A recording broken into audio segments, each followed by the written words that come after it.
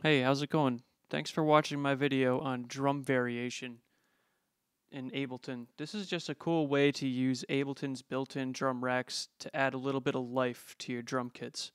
Just a very subtle variation, but it's a cool trick and I hope that you like it and you use it in your projects.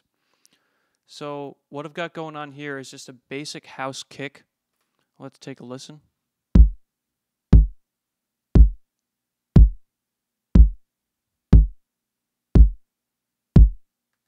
Nothing special, but what we're listening for is that each kick is just a little bit different. They have their own personality, and that personality comes from different velocities, different lineups on the notes, and even just a little bit of trigger based variation in a couple of these samples. So that's cool.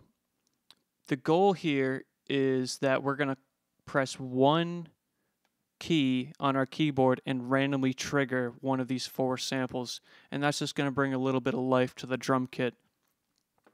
So once you have your samples lined up the way you want, you can make each sample different or as similar or as different as you want.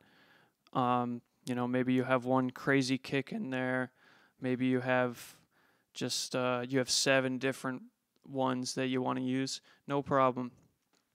But once you have the sounds you want, you're going to want to go ahead and resample that. So you could do it this way. You could do it however way you want. But let's just say you did it this way.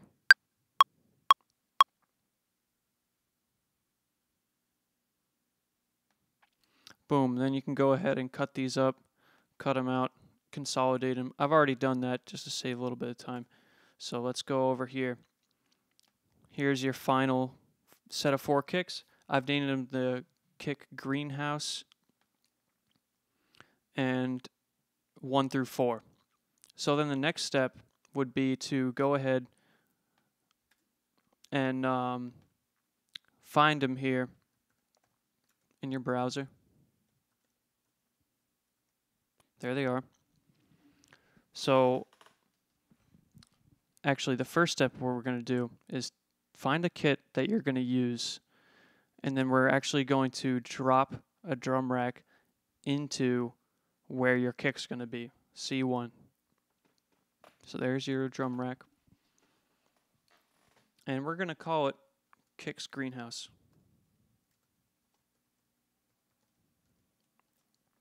Then what we're going to do is find those kicks.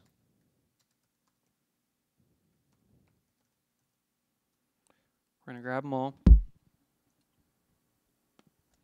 And we're going to drop them into the nested drum rack. So now, when you press this, nothing's going to happen. Why not? Because this is receiving C1, but playing C3. And if we look at, this is from the I.O. menu, by the way. If it looks like that, open up your chain, open up your I.O., and open up the I.O. in this one too. This is playing C3, but these guys are, nobody's listening for C3.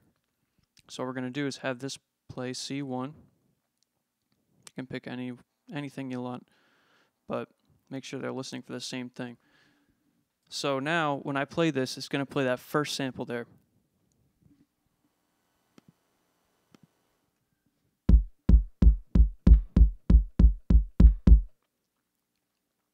How do you get it to pick one of the 4? We'll use a MIDI effect.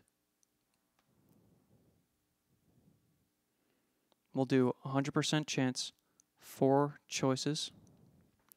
And the way that this does that is it either adds 1, adds 2, adds 3, adds 4. So we're actually going to have to put it up 1 notch. C#1, D1. And there it is. So check this out.